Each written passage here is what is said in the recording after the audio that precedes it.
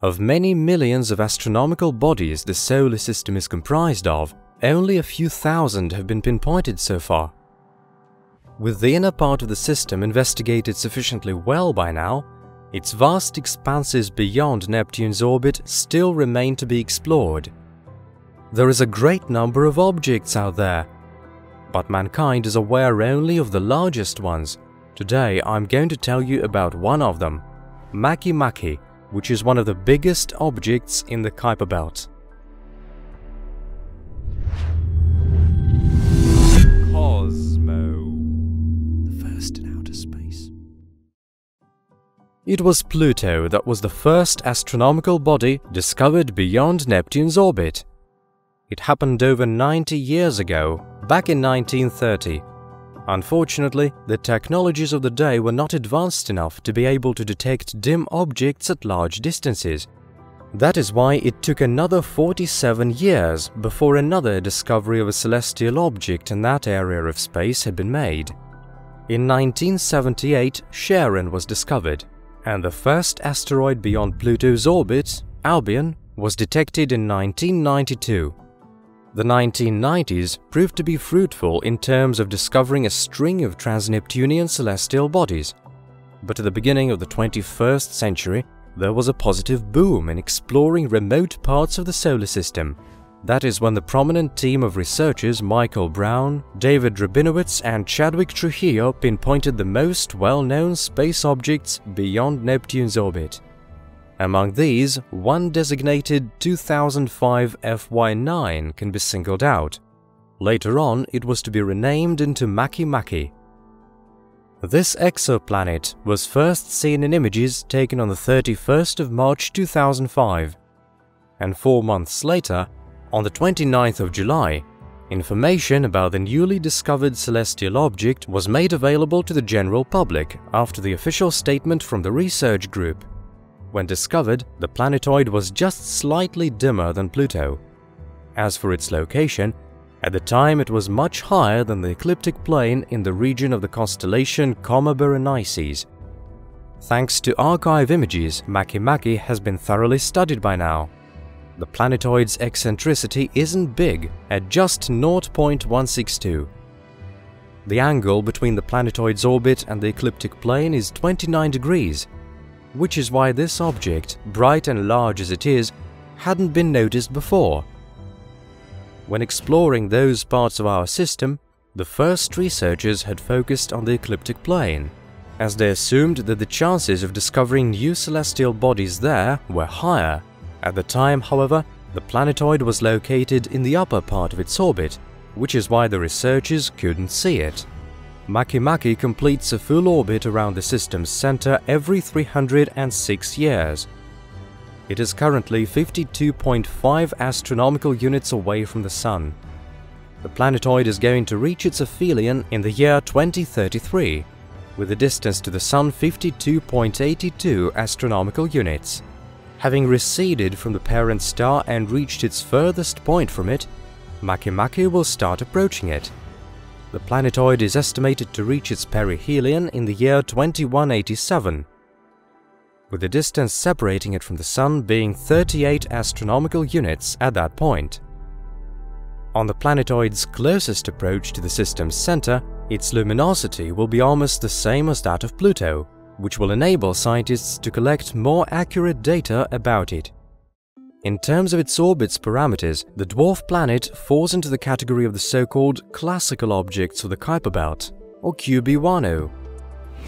Unlike Plutinos, which are in orbital resonance with Neptune, QB10s lie quite far from this icy giant.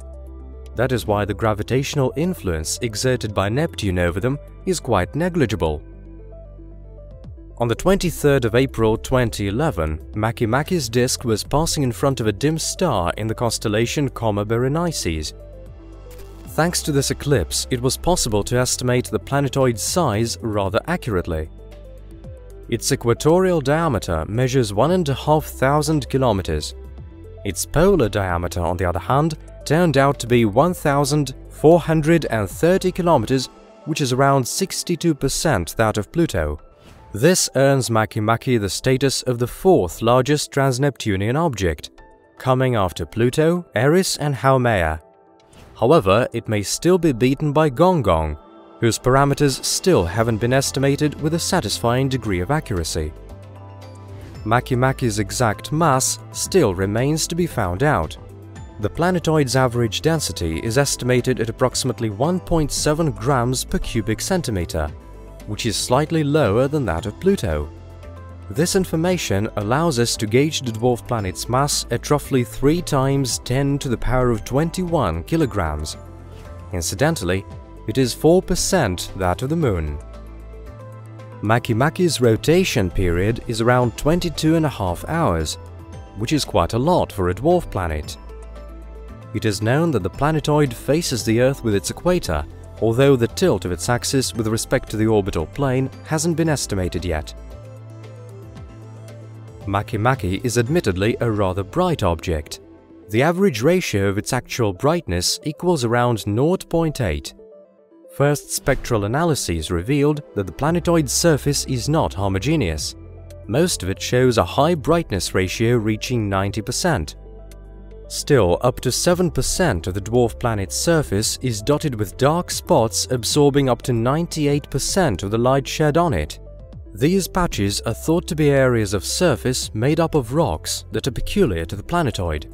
Strangely enough, later observations carried out using the Galileo National Telescope showed Makemake's surface as rather homogeneous. The dark spots reportedly seen on it may have been errors of observation or reflections of an unknown satellite that happened to be passing over the dwarf planet's surface.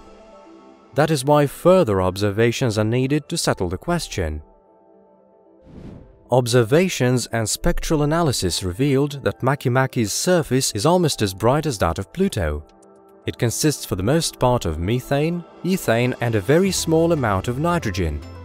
Continuous exposure to powerful ultraviolet rays is thought to have produced tholins, complex hydrocarbon polymers containing nitrogen.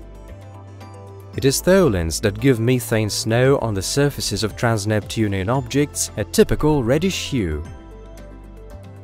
Makemake's surface temperature is currently estimated at around 29 Kelvin or 244 degrees Celsius below zero. When Makemake is in its perihelion, the temperature slightly rises to around 34 Kelvin or 239 degrees Celsius below zero. As the melting point of nitrogen and methane is much higher, it is logical to assume that the planetoid must be covered with reddish snow made up of methane mixed with ethane, nitrogen and tholins. Interestingly, observations and estimates show that methane on Makemake's surface is crystallized and appears as rather large grains around 1 centimeter in size. As for ethane, it looks like grains measuring around 1 millimeter in diameter and filling smaller crevices and holes on the planetoid.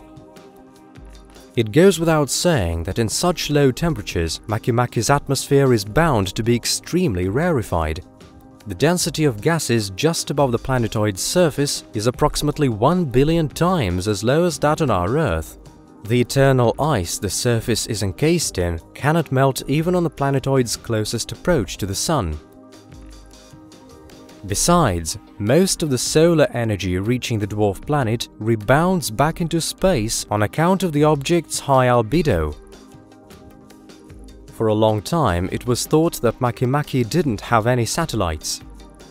However, in 2015, a group of American researchers did detect a celestial body orbiting the planetoid. That's when its main parameters were gauged. The object hasn't been given a name yet, and for now is officially catalogued as S2015. Still, the satellite was informally nicknamed MK2. As usual, a quick overview of the basic parameters. To begin with, MK2 is a small and dark celestial body that reflects around 7% of all light shed on it. Its diameter may measure anything from 90 to 200 kilometers, and the radius of its orbit cannot be less than 21,000 kilometers. As for its orbital period, it is around 12 Earth days. The inner makeup of MK2 is thought to be identical to that of Makemake. However, sun rays would have vaporized the layers of methane snow that used to cover its surface. Besides, with almost no gravitation forces exerted by the satellite to speak of, the gas's molecules would have floated away into space. It is admittedly an extremely slow process that takes billions of years to complete. As Makemake's rotation period is anomalously long, it gives grounds to assume that there is at least one more large satellite orbiting it, but it still remains to be discovered. Makemake is currently located almost at the furthest point of its orbit, which makes it difficult to investigate it. However, sending out an interplanetary space probe to explore it is hardly sensible at this point. Estimates show that it will take the spacecraft around 16 years to reach the planetoid, even taking into account a gravity boost maneuver near Jupiter. Just in 150 years, mere seconds in astronomical terms, Makemake will be closer to us than Pluto. Even though it will take a while, sooner or later it will certainly reveal its secrets to us. Dear friends, it takes a lot of time and effort to make every video exciting and informative. Every like you give us encourages us and boosts our motivation. If you'd like to find out more about this or that object in the solar system, do let us know in the comments. Please subscribe if you still haven't done so, and you will never miss our latest updates. Let's keep in touch.